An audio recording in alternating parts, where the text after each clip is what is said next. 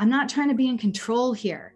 I'm trying to let it rip, like let it rip. Create room for wailing, create room for squealing and squirming, create room for resistance. I always talk about this being an inclusive practice. Like, let all those thoughts in, let them in. Better that they get let in than locked away in some room inside yourself that's just getting repressed and pushed down. If there's anything that I've seen a million times over in facilitating this practice for thousands of people, is permission to like let it out. In today's busy world, how can we find the inspiration, knowledge, and energy to live a healthy and empowered life? If we balance and harmonize our mind, exercise our body, live according to the laws of nature, and connect to spirit, can we find a way to heal, become our authentic self, and live our purpose with love? I am your hostess, Amy Fournier, and welcome back to Awakening Aphrodite. Welcome back to Awakening Aphrodite with Amy Fournier. I'm your hostess, and I'm glad you're here. This show is about holistic health and wellness, mind, body, and spirit for that matter. And we also get into how to harmonize the masculine and feminine essence that's in all of us, as well as tap into our intuition, our true source of power, and awaken our authentic self. So today's show is very interesting. I don't know if you've heard, but it's kind of popular right now in holistic health and wellness space about working with breath work and just the power of our breathing to access higher states of consciousness and even our unconscious in particular, which is very hard to access. You know, you've probably heard of people doing shadow work and, you know, the parts of ourselves that we repress or push down and sometimes rear their ugly head. For example, if you've ever acted some way that you like almost step outside yourself and you don't understand why you reacted that way, or somebody totally overreacts for a situation, basically has their buttons pushed and you just can't figure out why, or maybe you just keep sabotaging yourself in spite of wanting to make changes. A lot of times that can be because of repressed stuff that's inside you somewhere that somehow you're not accessing to deal with, to heal, and then to be able to move on. So breath work has become a pretty popular way for people to dive into these spaces of ourselves, because you've probably heard that most of our existence is really programmed out of our unconscious, and what we're actually conscious of is just a minute portion of our life experience. And I decided to go ahead and dive more into breath work myself. I do have experience with plant medicines and child regressive therapy, all different types of modalities to access all the parts of who I am, to help heal a lot of the things that I've been dealing with in my life. And God knows we all have our things, right? And just like anything else, you know, some things work better than others for each individual and at different times of life. And I decided to, you know, learn more about breath work. What's all the hoopla about? Like, and will it be able to help me? So I've tried it different times. And again, like anything else, it depends on set and setting. The container in which you experience something can determine your experience and the outcome. It also very much depends on the facilitator, the teacher. You know, like if you like one yoga class, don't like the other, you know, so there's a lot of factors. But I'm going to be honest, when I first started delving into breath work, I was like, I don't get it. Like, what's going on? Everybody else is tripping out and having all these like crazy, you know, life-altering experiences and healing trauma and having child regressions and all kinds of stuff, good stuff, you know, really. And I just was like crickets. Nothing was happening for me. But I got referred to today's guest on the show, Sarah Charmoli. And, oh, folks, that's when things changed. So there's another testament to, you know what, when you're looking for something, keep trying. And don't throw the baby out with the bathwater. You try one Zumba class, you didn't like it too much. Maybe it was just the instructor or the music choice or whatever. Maybe you would like Zumba if you try someone else's or at another time in your life. And I don't know if that's a good analogy, but I'm going to go with that one. So that's pretty much what happened with the breath work. I'm glad I finally stuck in there just a few more times. And to be honest, I actually still don't know if I actually quote unquote did it right. And we talk about that in this episode, because you know what? In fact, there really is no way of doing it right. And the fact I was trying to do it right was part of the problem to begin with. So right there was a very revealing thing for me to experience. But you're going to love today's show. As usual, I get really personal. I share my personal experience. Open kimono here on Awakening Aphrodite, I guess. And I share my powerful, amazing guest with you, Sarah Charmoli. Sarah is a master Effiji breath facilitator. She's also the co-owner of Effiji Breath, and she's the director of operations for it as well. As a business leader, head of communications, and master facilitator for Effiji Breathwork nationwide and worldwide, Sarah Charmoli is passionate about the transformational power of Effiji Breathwork and the practices that make up the holistic program designed to support people in their personal consciousness work. Sarah has successfully organized, executed, and co-led multiple weekend intensives and programs across the globe. She also now does online monthly classes, and that's what I participated in. It was an online class. And don't be mistaken, online can be just as powerful as an in-person experience. Again, it just depends on setting, the facilitator, and some of those key factors. But don't rule that out if that's your only option. So Sarah is committed to the growth of each individual, called to work within the framework that Effiji provides for their exceptional evolution and into a growing community of individuals supporting one another on this path. So this is a really powerful episode. I really hope it helps you and maybe introduces you to another modality to help you grow, learn, and heal. Some of the things we talk about was Sarah's really interesting journey. When she completely pivoted her career, she was actually an aspiring actress living in Los Angeles, and she was a dog walker. And all of a sudden, she had a breaking point and pivoted, made a sharp right turn, and went into this work with the Effiji Breath community.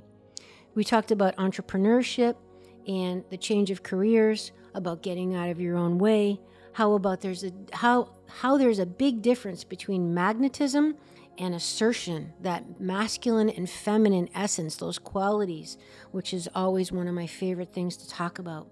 Big difference between asserting your will and magnetizing what you want to you.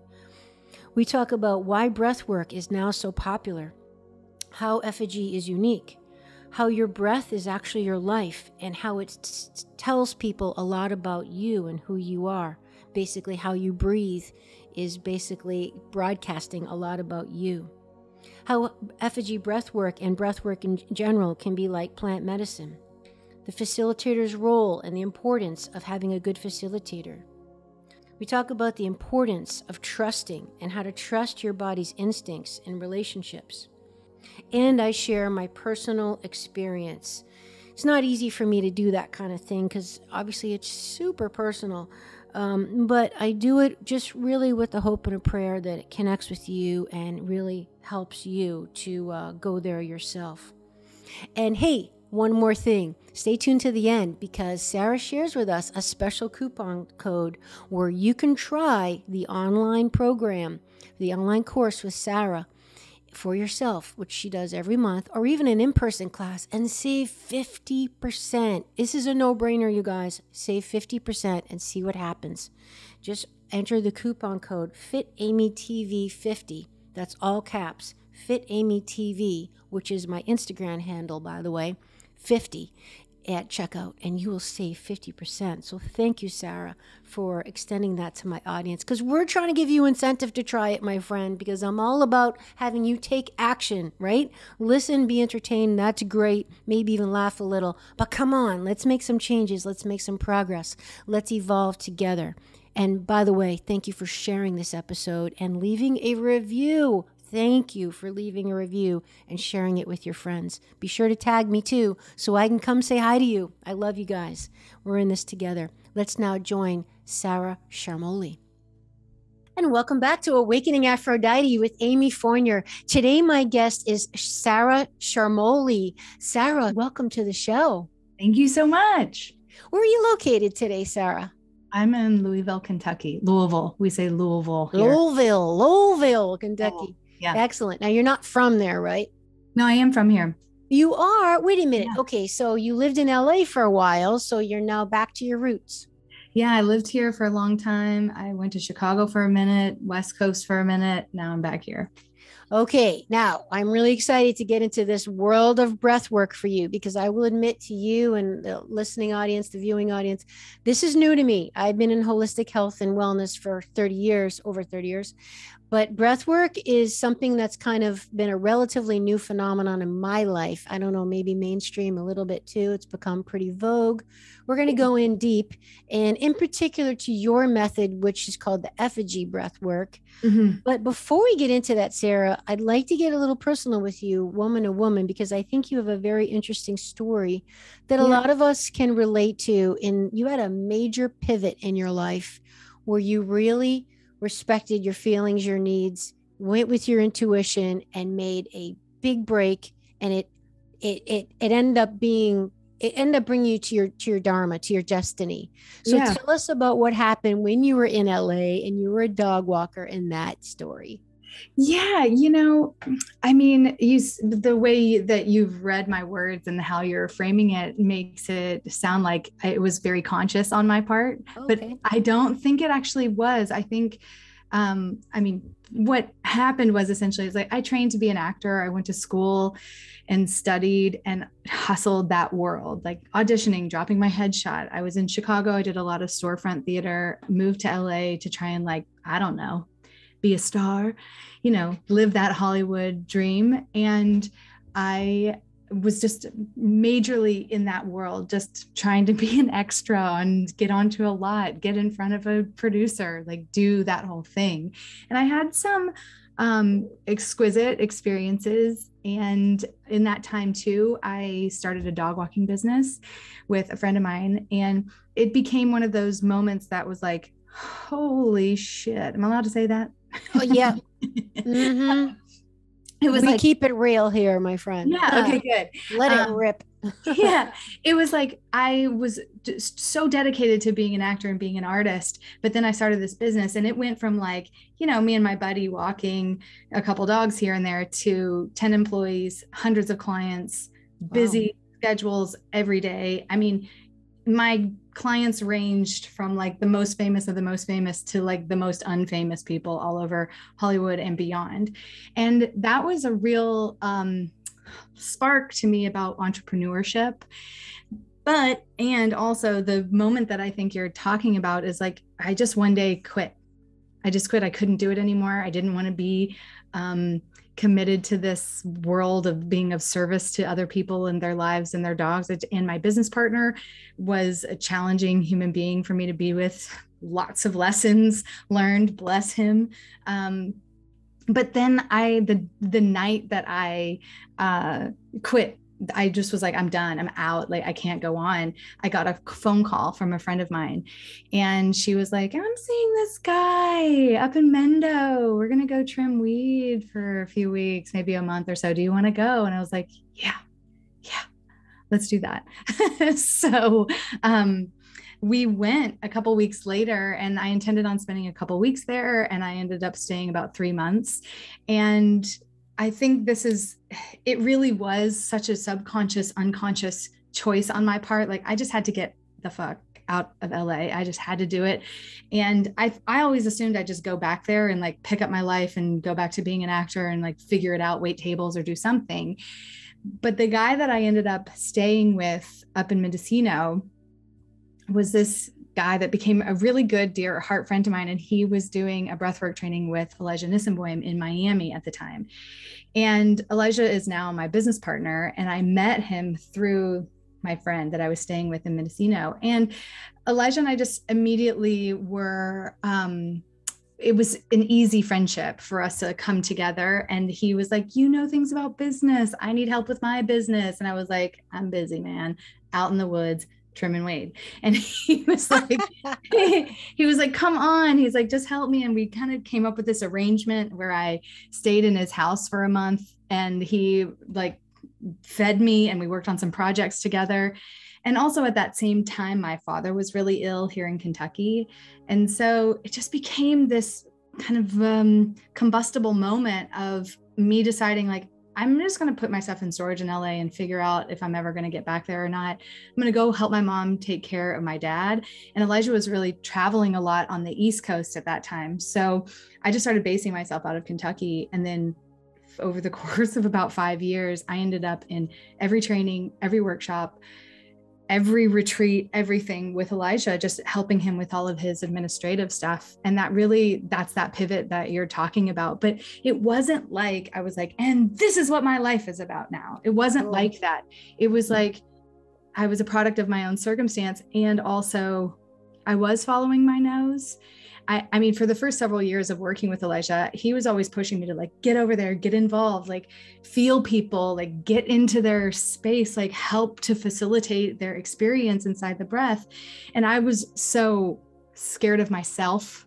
I was like, oh gosh, people, their energy. And now I'm just the opposite. I'm like a scrappy little animal that just wants to sniff my little nose around everybody and get into the stew with everybody's stuff. It's just it's where I feel the most alive and the most powerful in a way. And I also think, like, just to say, all that training as an actor was what really spoke to my heart. Training, how I viewed it, was just like, I loved people and I loved getting into characters and understanding the inside world of a character. And that is really translated over to my work as just my own empathic, intuitive being that knows how to hold space. And now I'm standing on my own stage all the time. I'm on stage all the time, and I'm saying my own words, not someone else's. And instead of trying to entertain them, I'm attempting to help. And that just soothes my heart in such a different way than me just like, I don't know, trying to get on some stupid TV show. Thank God I never got a job. I'm grateful. Isn't that amazing? You know how many people pretty much had the same dreams as you, not even if they didn't actually move to LA or whatever, but, have that, even me, that drive to quote unquote perform or entertain or whatever it is with my career too. And I even took acting classes at one point and, dabbled in it a little bit, loved the theater, all that stuff. And, it's just amazing, like, thank God for unanswered prayers, that saying that, usually it's because if the doors just aren't opening, there might be something better that's beyond your wildest dreams. But I don't want to skip over this part though, Sarah, because I think this is a real common thing right now for people really looking for their dharma, their life's purpose, their soul's calling. They want basically what you have now, that fulfillment. Maybe they are, barking up the wrong tree. And it's interesting to hear that you're saying you didn't have an aha moment. It wasn't like when, your friend David offered for you to stay at his house and your girlfriend called and said, come with me. You were like, yes, I'm in, you didn't have that moment where you knew, but you went anyway. So how do we like know what breadcrumbs to say yes to if they're not the big obvious yes? Right. I think there's two parts to it. I think one is natural inclination and the other is getting out of your own way. Okay. And I think I would say like a gift that I am so grateful for that I feel like I've had is like, I'm an Aries, if that means anything to anyone. Like, I'm impulsive. And it was like, even moving to LA in the first place, I was living in Chicago. I thought that's where I was just going to live. And I got this feeling like, I got to get the fuck out of here. I got to get out of here. And then literally 2 weeks later, I'd packed up all my stuff, came to Kentucky, bought a car, drove across the country, got 2 jobs, stayed with a friend, and got an apartment. Within like 3 weeks, I just had a life in LA. And I think that is my nature. And I get that not everybody's like that. And I get that it's really challenging for some people to just jump off the cliff when in your 20s, it's just so much easier to jump off the cliff. And that is what I was doing all the time, to my own detriment. I made a lot of bad decisions then, but I also was so willing to risk. So I think that's part of it. It's like, what's your nature and what are you willing to risk?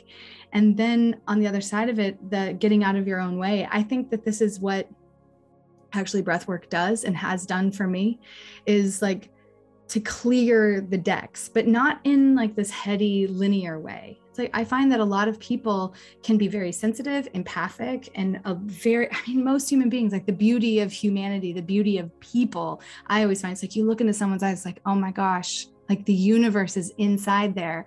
You can feel it. And then they open their mouth and they start talking, and the way they organize is like, what's going on? Like, how did you get there from like, but I think it's like, if you can get into the somatics of your energetic full experience, and you start to understand how you feel things, how you feel, not what you feel, but how you feel them. Mm-hmm. And then to start letting that be your guidepost, then you can't go wrong.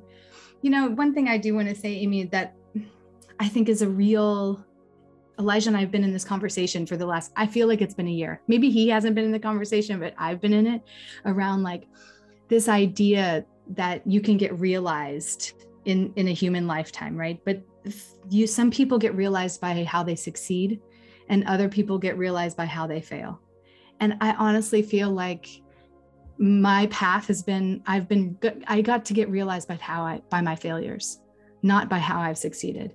Like even in Hollywood, I think back, there was this one moment I was up for this diversity showcase at CBS, and you got to go in and be part of this panel, and like all the producers, all the studio people, agents, everybody came and watched these people. And I got thousands of people auditioned, thousands. And I got down to the last 25 people in the room in the audition. And I looked around, I was the only white girl. And I was like, amazing, I'm in, I knew it. I had auditioned well that day, and I didn't get it. And I was, oh my God, like I just devastated in that moment. But I look back on that now, it's like, oh my God, thank God. Like had I not failed is a relative word too, but had I gotten that, my life could have pivoted in a completely different way. And my life was meant to be this. And I just think like there's a lot to be said for how we succeed and how we fail, and about trusting that there's opportunity everywhere in the successes and in the failures. I think one of the most interesting things about your story too, now that I hear more of the detail, is that it still took a while. Like you were saying how Elijah had to keep coaxing you and encouraging you and kind of not pushing you, but like, come on, get more involved. Like it, even though sure, it wasn't that initial light bulb moment, but it wasn't even like pretty soon after. It took a while, which is interesting too, because I even know, like with me, like teaching classes and other things that I've done, I love like doing my workshops, women's circles, and anything. I loved it from the beginning, like, or even talk shows and being on the radio or whatever. I loved it from the beginning. I was like, I love this. I feel like I'm on drugs. Like this is so fun, and but it's interesting how you still didn't. It still took a while, which is, and again, we're just taking this apart for people, because I think a lot of people struggle with this. They all want what you now have, that feeling of fulfillment, peace, confidence, assuredness. You are doing the right thing. You are in the right place. You're feeling fulfilled. So many of us are looking for that. I think another piece of it that just comes to me while you're talking is about magnetism. And I think there's a lot of, especially for women, I don't know totally who your audience is, but if there's women listening, I feel like this is so specific for women. It's like, at least women that I know, it's like we, in this culture that we're in, this capitalistic American society, it's like we have to be penetrating and forceful and direct. And actually it's like, no, we don't have to do that at all. It's like we have to be Mother Earth and allow for your magnetism to come, for the energy to come to you, and for the magnetism to light up. And I feel like that's one of the huge things that I've learned. And I feel like that is something that was almost natural to me initially. I think that's how I've said many times, like I was just a fool stumbling through open doorways. And cute. I really think that, but it was just like, but in my own way, I was magnetizing the thing that I really wanted somewhere in my unconscious, subconscious world. And I think what you're talking about is like, people want like, oh, I've got more to give. I've got more to be. but it's like, if we can just sit back a second and see what you really feel and start to answer to the calling, to the magnetism, to the what's actually in front of you, like the universe is kind, and it will show you the right path if you're listening. As soon as everybody goes pushing the river, I think there's a time to push the river. Yeah. But I think if you're really listening, everybody's got a path. And I think this isn't, I'm curious to know what you think about this actually. It's like, I could see myself as a young person, like, well, I could do this, I could do that, I could do this, I could do that. And then as I get older, it's like, no, I can do one thing. Yeah. That was a big problem for me. Even to this day, sometimes I struggle because, like, you know, being a holistic practitioner, there's so much involved. I mean, in our lives, right? So many components and factors and relevant things that affect how we look, feel, think, all that stuff. Right. And sometimes I would get anxiety because I'm like, but I don't really specialize in one thing, you know, because it all matters, you know, it all matters. But I think what you're saying, though, about the magnetism is key and a big part of awakening Aphrodite, because in our culture, to your point, yes, we're all about the push, ambition, you know, make it happen, nose to the grindstone, you know, if it's meant to be, it's up to me, you know, and all these, you know, affirmations that we say. And it's like, well, wait a second.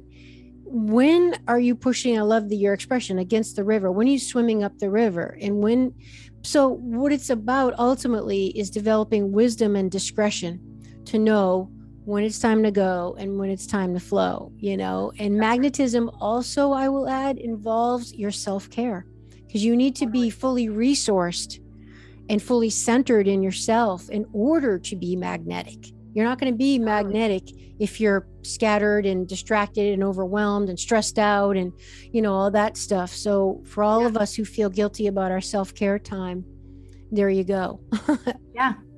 Yeah. I mean, you know, a huge thing, which I don't think I've ever said on any podcast or publicly anywhere, is about 4 years ago, I stopped drinking. And I wasn't, even when I stopped drinking, I was not like, woo, I was not a partier. I was not a person that had a problem with alcohol ever. Like I was a social drinker. Mm-hmm. And then I decided that I was going to read this book about sleep. And to your point about self-care, all of a sudden I realized, like, oh my God, I've always been a person that didn't think I needed sleep. And then I was like, oh wait, no, I have to sleep. So I got on this thing about sleeping, which led to, I don't need to be drinking because drinking keeps me up at night. Disrupts your sleep. Yep. Yes, which led to this whole revealing thing to me around like, oh, I've become this automated person around alcohol. Like I grew up in Kentucky, you know, like that's a huge part of the social culture here. Mm-hmm. And I think what that did for me as far as self-care does, it's like, oh my gosh, like sobriety, like to keep your brain clear is such a curious, fascinating, opening, revealing, enlightening experience that now for some years later, there's no part of me that wants to go altering my state because I'm still discovering so much about what is in the sober, non-brain fogged world. And I think that's really helped to develop my self-care. It's to really look at my own body, my own set of resources that are just right here. It's like, how can I be spiritual Sarah and also be not taking care of myself, Sarah? It just doesn't match up. And I'm like, again, like I'm an Aries, I got energy for days. Like, this is just what I am without substances. It's like, oh my God, like I don't need any of that. That's awesome. Plus you can change your state from within with your own resources, what you're saying. You don't need the external. And let's get into that. So Sarah, what's going on with breath work? Why all of a sudden the huge insurgence? I know it's been around forever, obviously with, you know, ancient yogis and all that stuff, but in America probably got hip around the 70s, probably around the time yoga started getting a little bit in. But now it really is becoming more mainstream, as you know, with the psychedelic movement and all these different modalities. What do you think is going on with why is it now popular? What is it about breath work? And then what is it about Effiji that's unique in that space? Yeah, thank you. Great question. I think, well, first of all, I started doing this about a decade ago. It was 2012. And anytime someone would ask, so what do you do? I'd be like, oh, I teach breath work. And people would be like, breast work? What's that? Like, the best work? Yeah. Like, so I'd have to go into this thing and talk about what the breath and breath work was. And now when I say it, people are like, oh, I've heard of that. I want to try that. So I know, to your point, like something's happening. And I think what has happened is like, there's been people inside the movement of like Wim Hoff. Like Wim Hoff has been great for business because he's this wild character out there in the world who's using the cold plunges and the breath to optimize his physical state. And people love that shit. People love hacking, biohacking. They love hacking the body. And it's superhuman. Like it's totally. Wow. Like, how is that even really happening? This is not a sci-fi movie. Right. And also to your point about psychedelics making their way into modern culture, but psychedelics are challenging in a country filled with addicts. Yeah. And I think people are really looking for ways to, forgive me for not having the better words, but like to get high. Like it's a change way their state. To change your state, but also to, from my point of view, to earn it, to earn the transcendence, to earn the ecstasy is so different than like taking a psychedelic, and also to get the same effect. So I think there's several things of just like people like Wim Hoff, people like the psychedelic movement entering the zeitgeist in a new way. And I also think just, you know, people in the wellness world, I'm sure you've seen a million times over, like trends come in waves, right? It's like, and I feel like breathwork's having its moment. Yes, it is. People that follow these kinds of holistic health trends, they're right there. And I think to answer your question about what I'm doing that's different is that I'm actually not trying to use breathwork as a hack. What I'm doing is about real transformation. So there's the breathwork and the breath technique that Effiji is about. And then there's this philosophy that goes with it, which is about resistance. It's about releasing trauma and about total transformation for, I mean, I don't know how to say it any differently, but like for a better life. It's like, we're looking for a better life that's not filled with to try and take yourself from being a giant pushable button that gets pushed all the time triggered to a grounded person who uses those triggers for enlightenment, for evolution. Self-knowledge, growth, evolution, self-knowledge. Exactly. Yeah. Well, wow. Okay. So I've heard you say that your breath mirrors your life and that you know a lot about a person after you've watched them breathe. Can you explain that? Yeah, I think it's a great question. And it's a super nuanced answer because I think everything that we are is inside of a breath, right? It's like you can hear me in a certain way. I mean, I'm listening in energy, which I just have trained myself to do over time. But anybody who's had trauma or lives in some negative thought pattern or is that giant button that's always getting triggered or whatever, like it's all really inside your breath, how you breathe. Like I was listening to this podcast the other day with this woman who's quite famous. And this guy was talking to her about how to do little breath practices. And he was like, okay, take a deep breath. And she goes, yeah. And I was like, wow, from the neck. Wow. And he goes, okay, now let it out. And she goes, it's like, oh my God. And then I listened to myself. It's like, oh, there's such a difference. And I think what I mean by that is like, how you do anything is how you do everything. Your breath is your life. How you breathe is how you live. Like they're all kind of similar concepts. And it's in its own way, Amy, like really hard to explain because everybody is so unique and how they hold stuff in their body is really unique. How they hold trauma, how they hold their quote unquote energetic garbage stuff, how they hold it, like how you are going to hold it in your body, even where you've had physical traumas or physical pain where you're holding it in your body. It's just not going to be the same as me. It's just not, because you've had your own life, your own experiences. And that is so evident to me when you start to breathe. Like what I see a lot, right, is people start the breath, they start the practice, and I see this. They're trying. It's a lot of thinking. It's a lot of head energy. It's like you're breathing into this beautiful giant apparatus, like your lungs and your heart, like this whole torso can get activated. And people are like, trying, right? Yeah, really in their heads. Yeah. So I think it's, again, just, it's hard to explain. I mean, I'm actually curious, like from your own experience, from your own breath, like, inside your world? Like, what was it? Could you feel where your quote unquote stuff was? Like, could you feel in your body, like where things were being held or where there was tension? Yeah. So, okay, we definitely got to get into my experience. So just for the audience, I had taken one of Sarah's online classes, and we're going to talk about that at the end of the show. And I know you have a great offer for the audience too, to try it out at a significant discount, because you do these courses now online, which is beautiful. And I really, really recommend everybody give it a try. And I've done other breath works, people's methods, I guess you should say. And they're certainly not all the same. They're probably, and I was actually going to ask you that, how much of it depends on the instructor, because I'll just add, I just loved you as an instructor. And I would imagine it's very important, Sarah, because you're really setting the set and setting, and the feeling of safety is a big, common denominator in a lot of my shows, a lot of and just life, right? And certainly releasing and healing trauma. And actually it's the lack of safety is pretty much the cause of experiencing trauma. But the facilitator, you, is just bingo. I mean, I felt very held and safe, which enabled me to go there. But I will just say, before we get into my experience, I haven't had a lot of luck with breath work. And I'm wondering if it's because I tend to be in my head too much, which again, reason for my show, Awakening Aphrodite and Getting Out of My Head.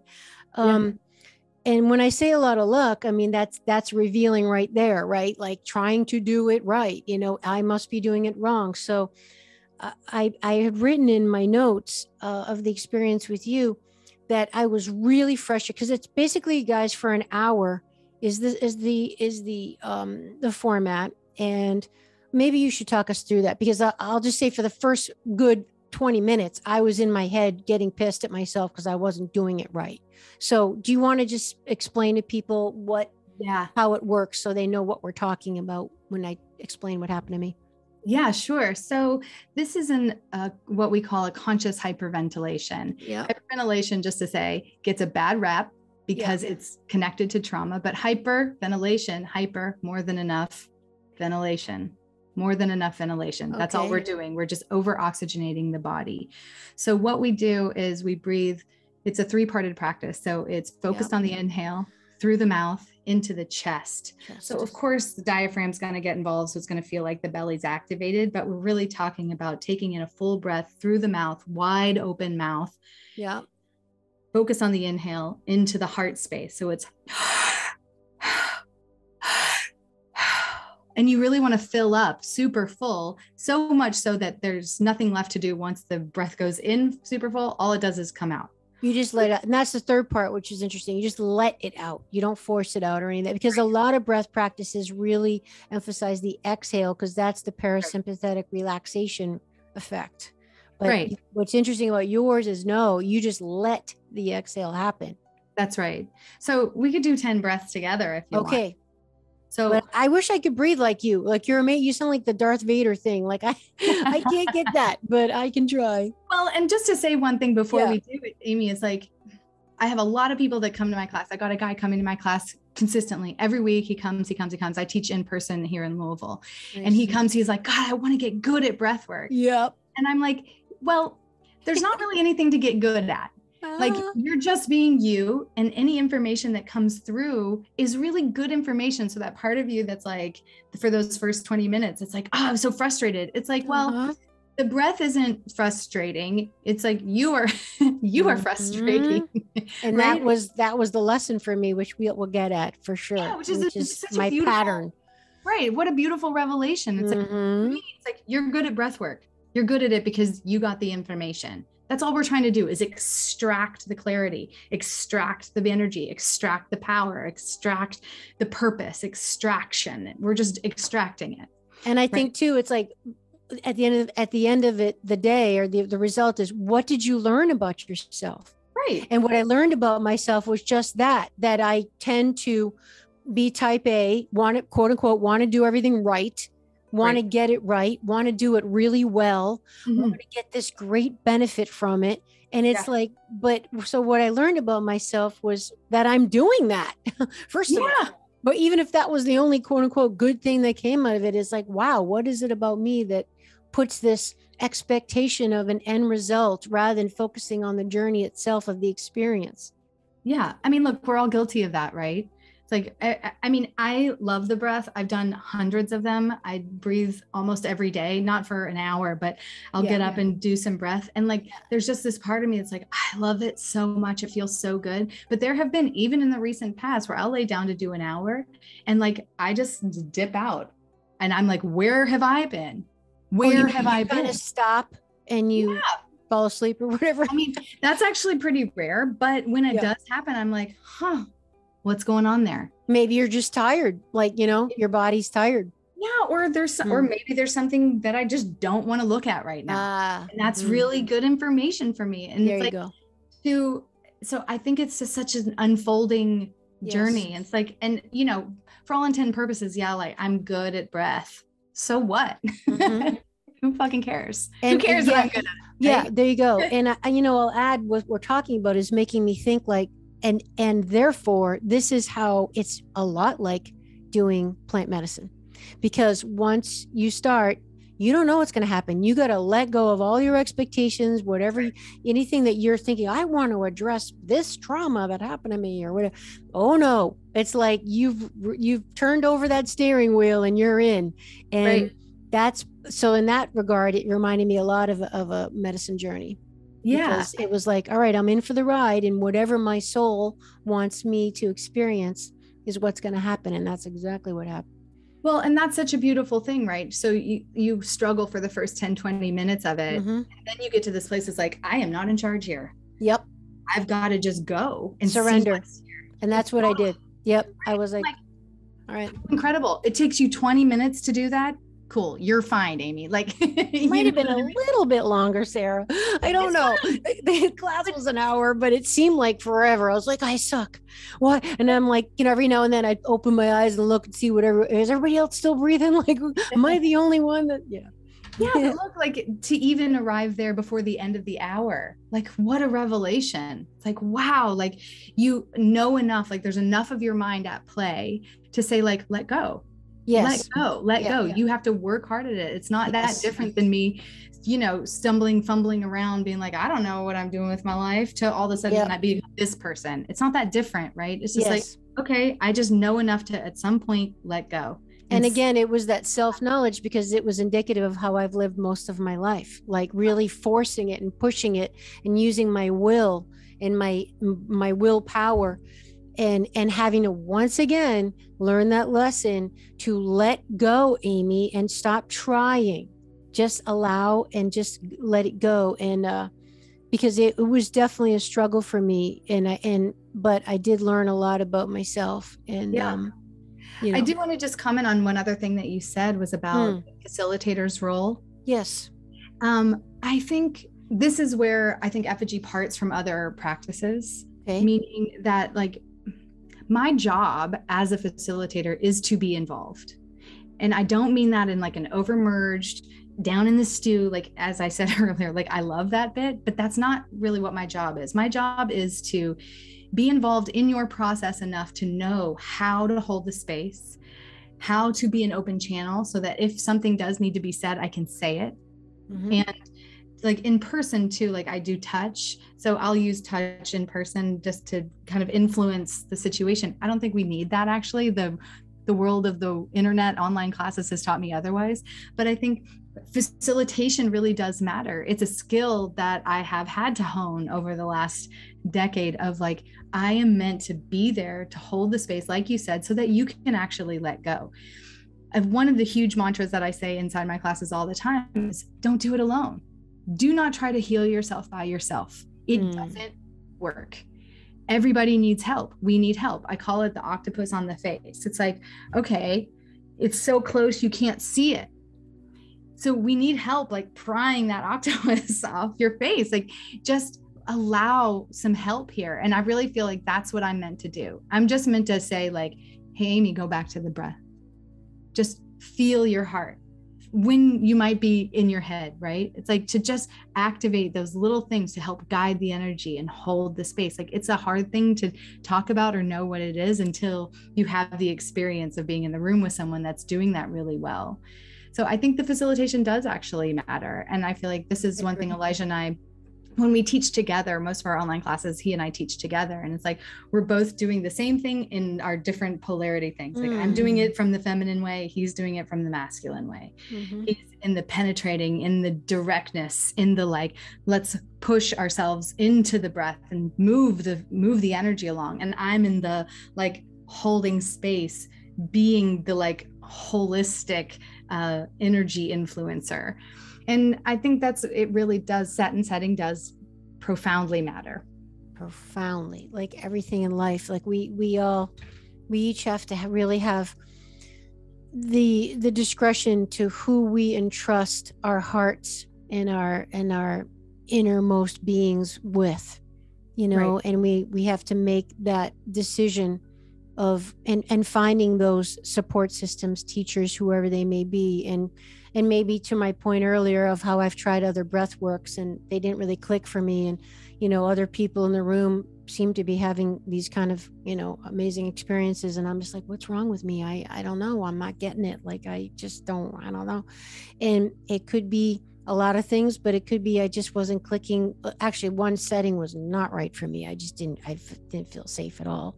Mm-hmm. So little things like that. So just for the audience is just why I'm kind of staying on this point is, you know, just, it's like anything in life. You don't find a doctor you like, keep looking. You don't find a friend you like, keep looking. They're out there. Like, you just got to find the one that clicks for you. And as far as a breathwork facilitator, you were the one for me. That's for sure. Well, thank you for saying that. And at the same time, like, I want to be clear to you and to your audience, like, I'm in an offering. This is just a funny thing that I can't believe I'm going to say, but I'll say it anyway. Elijah and I laugh to ourselves all the time. It's like, we're just selling water by the riverside. We're selling breath, right? Yeah. We're all breathing. We're literally all doing it. Yep. That's funny. That's funny. Yeah. But I want to say too, it's like, yes, I value what I do and how I can hold space and how I can be influential in a positive, energetic way inside those sessions. And like, I'm not really doing anything.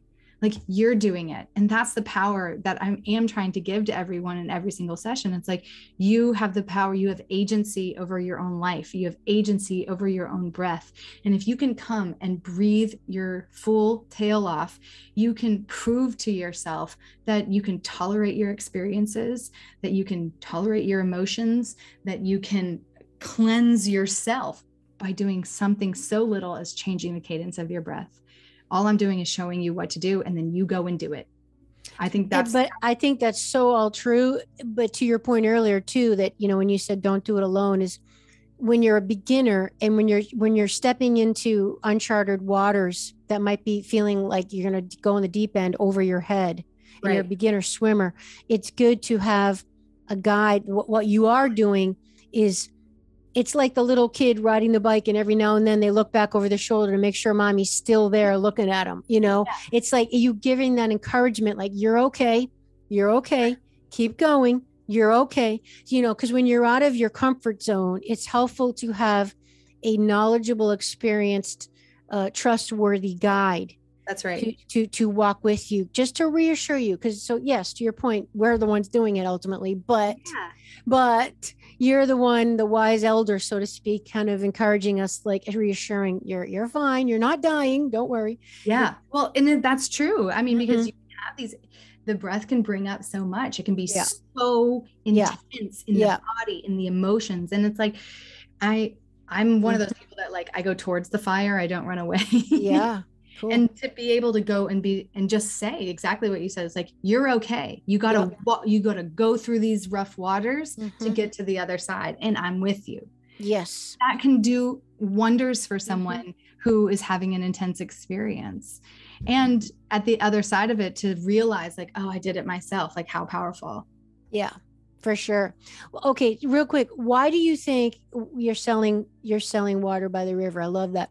Why do you think, since breathing is the first thing that happens when we're born, the last thing that happens when we die, why do we have to learn this, Sarah? Why don't we know these type of techniques of these amazing ways that we, without an external substance, can go to altered states, to tap into our unconscious, to release trauma, to heal our minds, bodies, and spirits?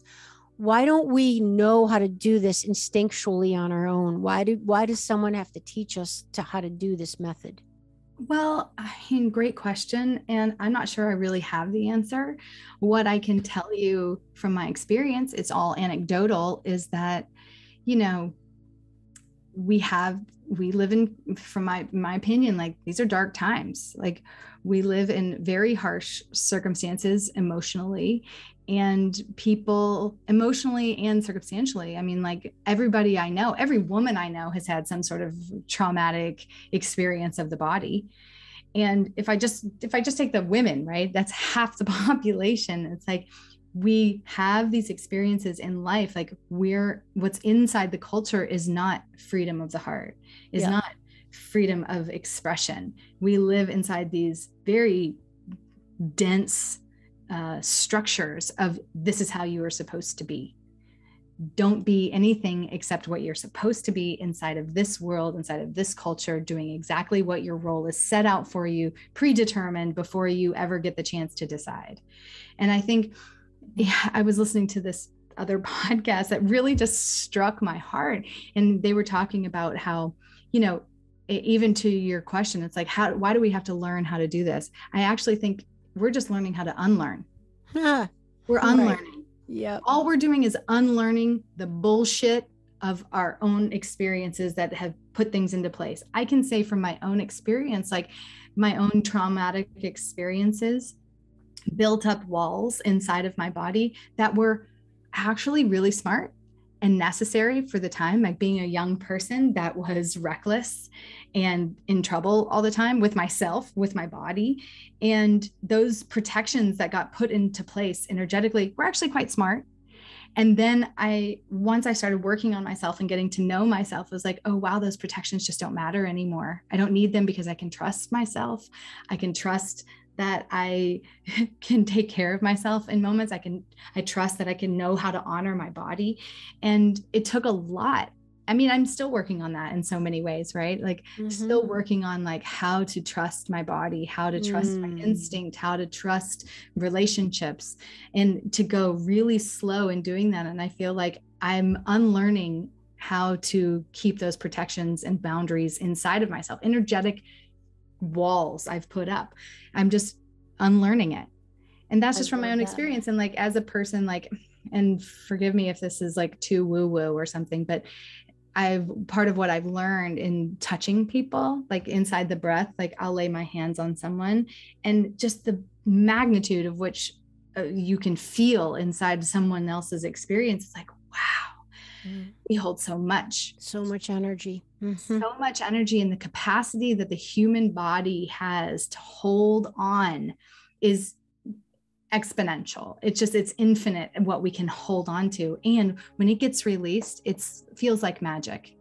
Well, and this is the thing about emotions, is it's just trapped energy in your body. So any kind of upsetting things or anything that's happened to you in your life, whether it's traumatic or just even a lesser degree, it's in there if you haven't processed it in a productive way. So it's trapped inside your body.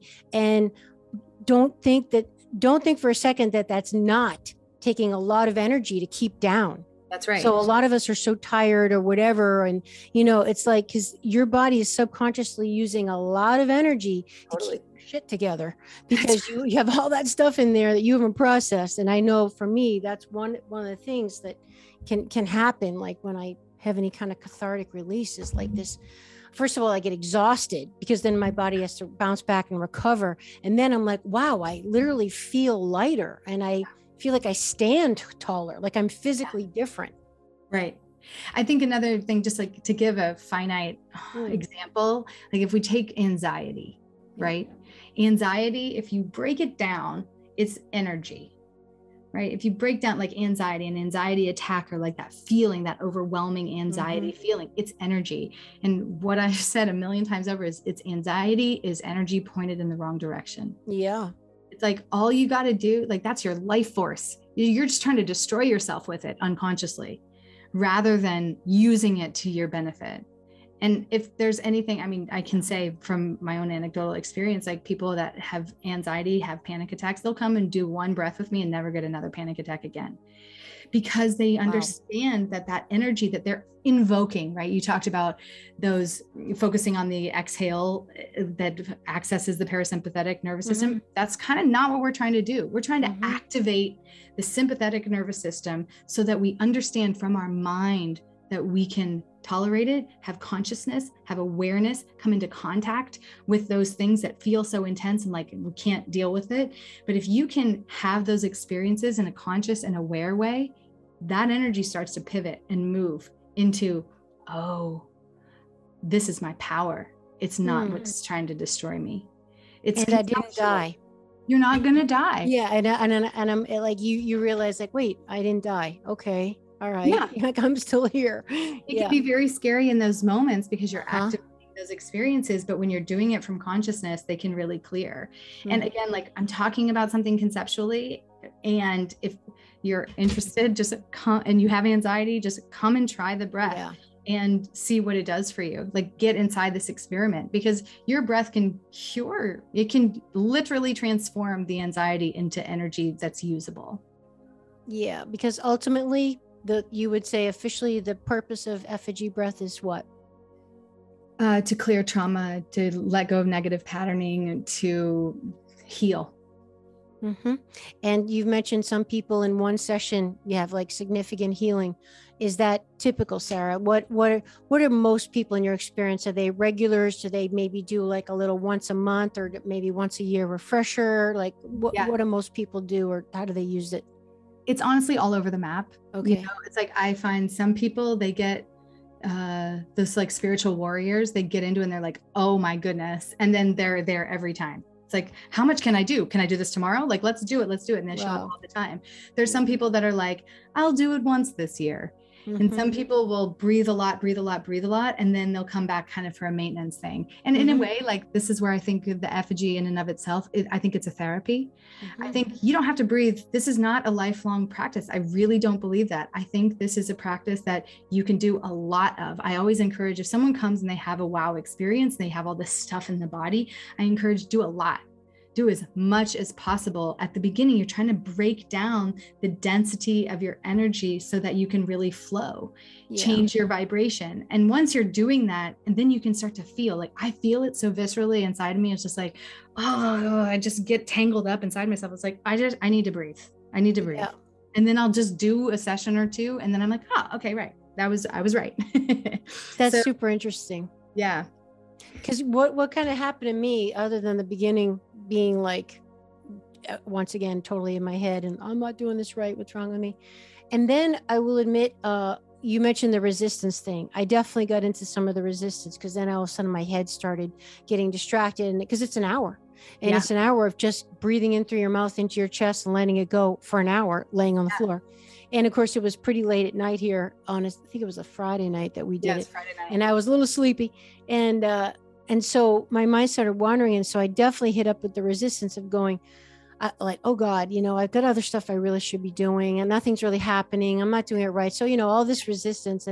But the good thing about my strong will, see, sometimes it's good. Is I wasn't going to quit. I was like, nope, I committed to an hour. I'm doing this. And that's where, again, that the big you, the little you has to come in and to know, like, when is it time to be harder on yourself and when is it time to be softer on yourself?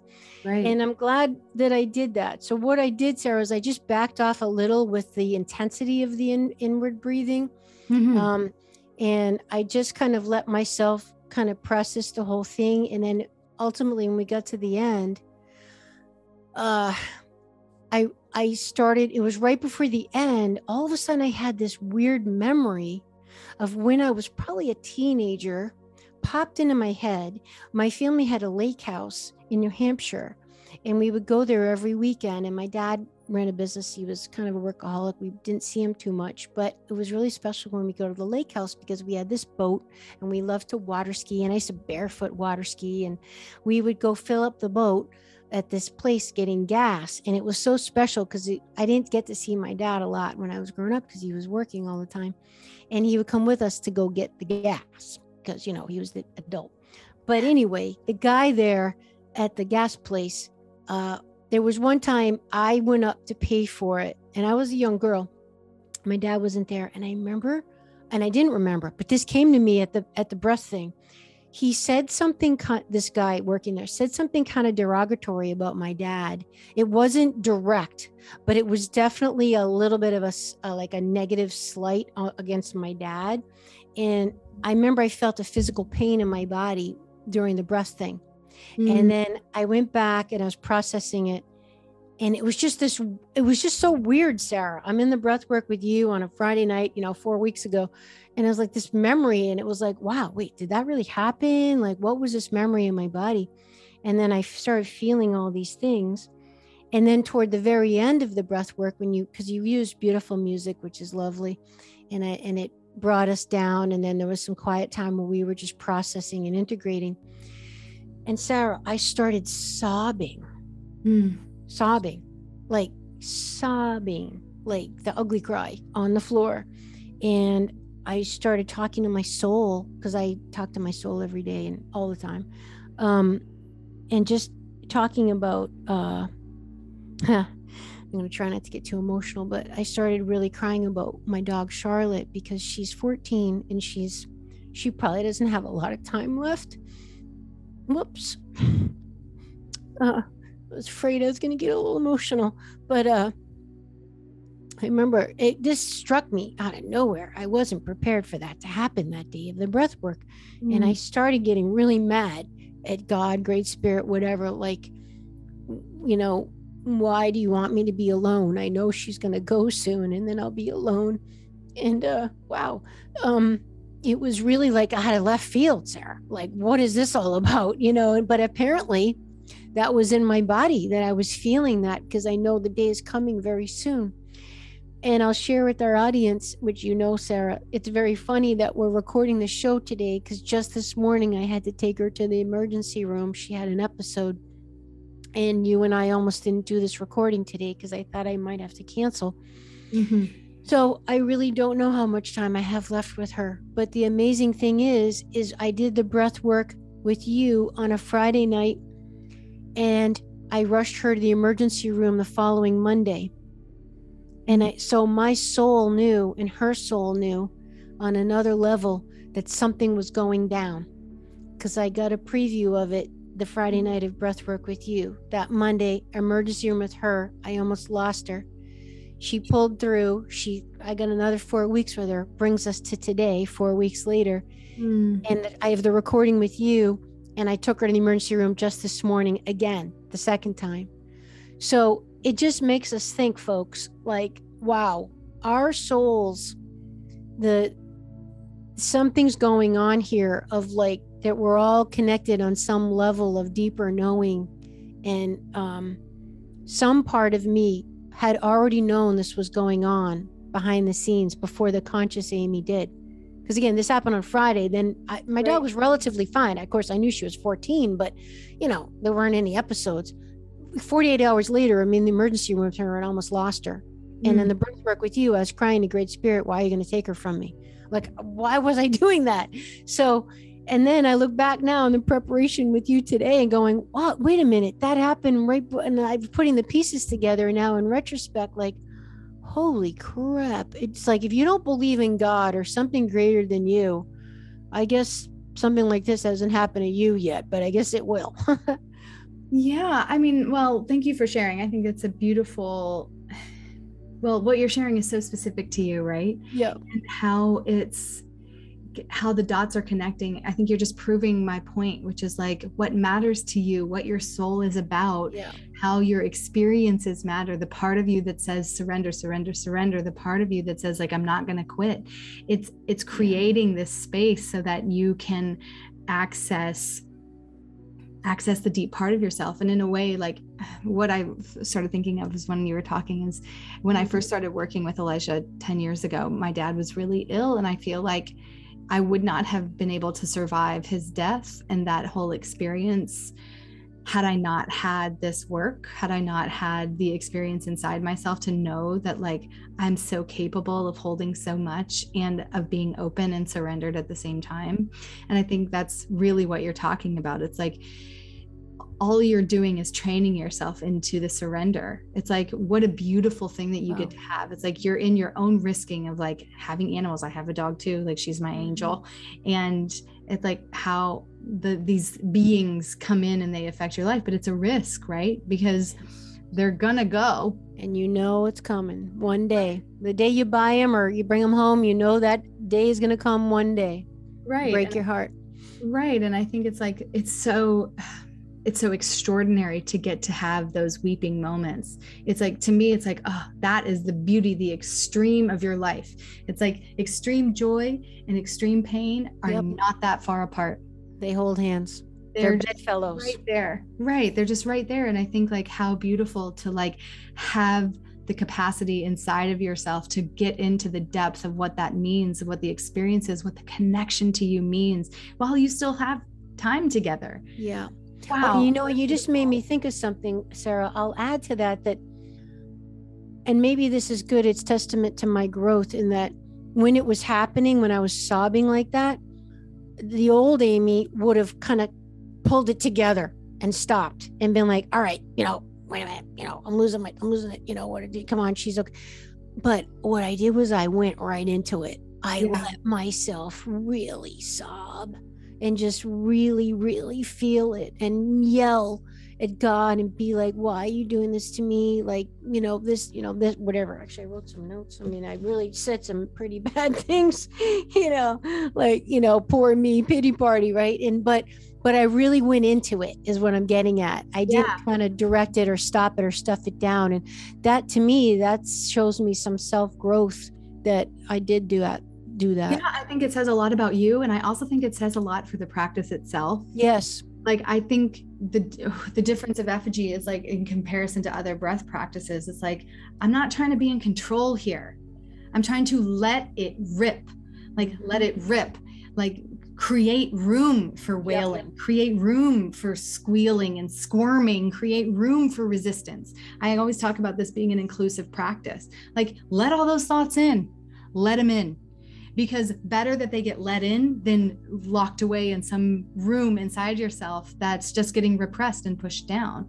And I feel like if there's anything that I've seen a million times over in facilitating this practice for thousands of people is permission to like let it out. Like, I used to do a lot of classes in person prior to the pandemic where a lot of men from the AA world would just end up in my classes, and they were all coming through this one guy, but like in droves, these men would come, and like hardened men who were trying to get their shit together, and they would come and weep.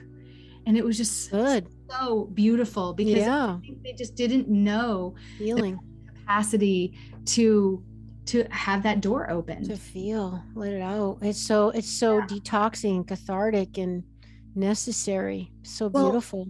And I love what you were saying about your dad too. It's like, I can't linearly put those two stories together, but I know they're connected. Yeah. Weird, right? It's weird. I think they are connected because of what it touches in you.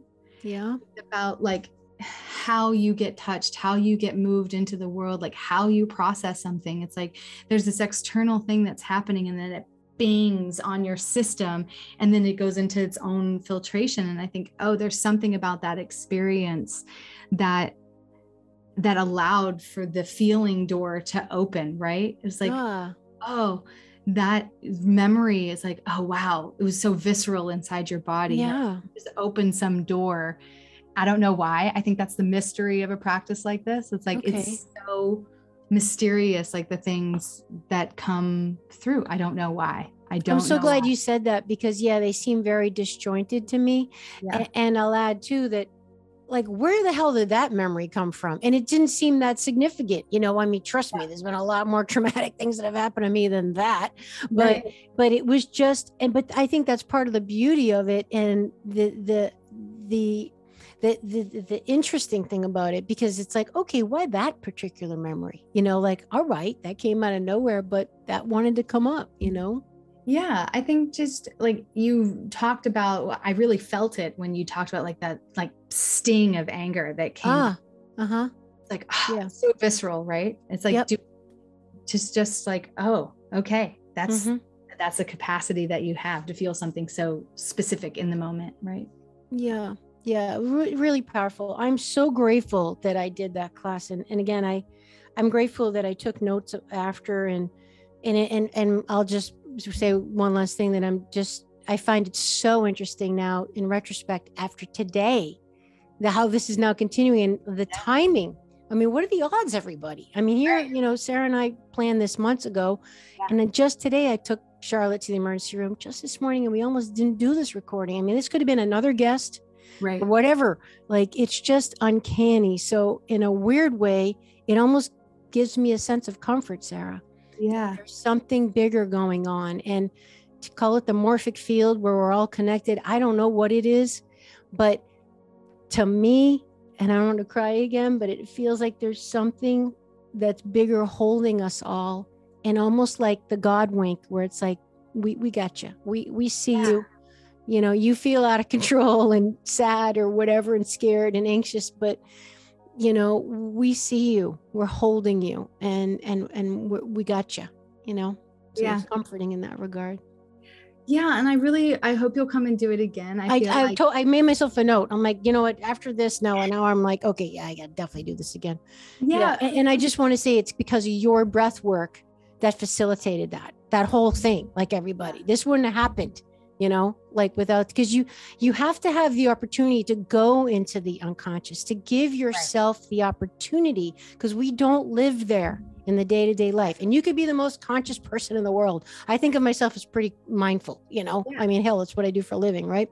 But still, I need to book the space to take the class, to, be put in with a facilitator like Sarah or someone that can give me the opportunity to go there. Right.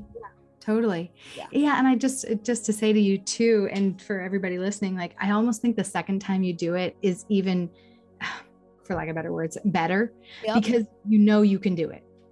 It's like, you can get through the hour. Yeah. So when you go in, it's not this whole like, what's happening? Am I doing it? Am I doing it right? Oh my God, this is so intense. I don't think I can do it. But like all that stuff is like, you just know already, oh, I can do this. I'm just going to go in super full. So it's kind of like getting to the top of that hill comes a little quicker the second time you do it. Awesome. Yeah. Sarah, how can people find about you and how they can take one of these classes, even online? Yeah. So our website is effijibreath.com. It's EFFIJI breath.com. If you go to our website, there's a way to, I think the button says learn the technique. And if you put in your email address, you can get access to a couple of videos, and that gets you onto our email list and get you links into our classes. You can also find, I think there's a book your class button on our website too. And that's when you go to that page, you can click on there and you'll be able to use your discount code from the podcast, from Amy's podcast here. We do monthly classes. So it's usually the last Sunday of every month. We do our virtual online classes. If you are in Europe, usually that time zone works really well. If you are in Asia or Australia type places, I've been trying to add classes that speak more to those time zones. So you can stay tuned for that. That is in the works. You can find us on Instagram at Effiji Breath. We are, like anybody, we're self-doing everything. So we go in spurts of posting stuff on there, but it's definitely a way to get in contact with me if you need something. effijibreath@gmail.com if you want to ask questions, or if you have just anything that didn't get answered for you today, please feel free to shoot me an email. All those emails go to me. Facebook is facebook.com/effijibreath. Yeah, pretty easy to find. Yeah. And you have an amazing coupon code people can enter, right? Which, thank you so much. You want to share with them what it is? Yeah, we're going to do 50% off of our class. And amazing. Amy, you'll have to remind me what the code is. We're doing Fit Amy TV 50. Yes. So it's FITAMY TV 5050. And Fit Amy TV is my Instagram handle, which is why most of the, anytime I do coupons, it's usually that. So we just like to keep it consistent. So Fit Amy TV 50 at checkout, you guys, and you can take the class for half off. I mean, come on, this is a no brainer. And we definitely want to know what you think. And you might see me in a class, because I took one of the Australian, that's why it was like a Friday or something really weird. It wasn't the Sunday, but I'm definitely taking another one. And that'll be in the show notes, everybody. If you forget or you're driving or whatever, don't worry. And wow, Sarah Charmoli, thank you so very much. Are there any final words you want to share, last thoughts you'd like to leave people with today? Gosh, put me on the spot. I feel like I'm super grateful for the opportunity to talk to you. It's always inspired, like women in business. I'm always like, I love to connect with you and be in support of you and your audience. And I really hope that if anything and everything that it could have inspired you today, I hope that it brings you into the breath, brings you into your heart more. And don't do it by yourself. Get some help. That's great advice. Sarah, what does awakening Aphrodite mean to you? How can we awaken Aphrodite in ourselves? Gosh, I mean, as soon as you said it, I feel like, that feminine power. It's like, how do we get to be women and surrendered and open and powerful at the same time? And I feel like what it means to me is like letting the power of Mother Nature just course through you and letting it reflect. Like you say, let it rip. Yeah. I love that. Yeah. Yes, indeed. I'd say we're aligned with our definition. All right, everybody, you know what to do. Sarah Charmoli, thank you so much. Effiji Breathwork, that'll be in the show notes. Use that coupon code to save 50%. That's Fit Amy TV 50. And I'll be seeing you in class, and we want to know what you think about it. And enjoy the experience. Remember, surrender and go along for the ride with no expectations. Thanks so much, Sarah. And thanks, everybody. We'll see you next time. Bye. Would you like to support my mission to help empower people all over the world to be all of who they truly are? If so, please subscribe to the show, leave a review on iTunes, and share it with a friend. And if you're looking to take immediate action to align your energy and optimize your health, visit amyfournier.com. Thanks for listening to Awakening Aphrodite. Let's awaken her together in you. I'm your hostess, Amy Fournier, and I already can't wait to be with you again and for you to hear what I have planned for the next show. Thanks for listening to Awakening Aphrodite with Amy Fournier. To learn more about Amy, check out her website, amyfournier.com. That's amyfournier.com. You can also check out Amy's live and on-demand virtual fitness and yoga classes, and sign up for her newsletter to receive a free mini ebook of 3 of her top tips for making holistic health a lifestyle. Again, that's amyfournier.com, and get your ebook sent to your email immediately. Connect with Amy on the daily on Instagram at FitAmyTV, FitAmyTV, and watch many of the podcast episodes and subtopic clips on her YouTube channel, which is also Fit Amy TV. Enjoy, and we'll see you next time on Awakening Aphrodite.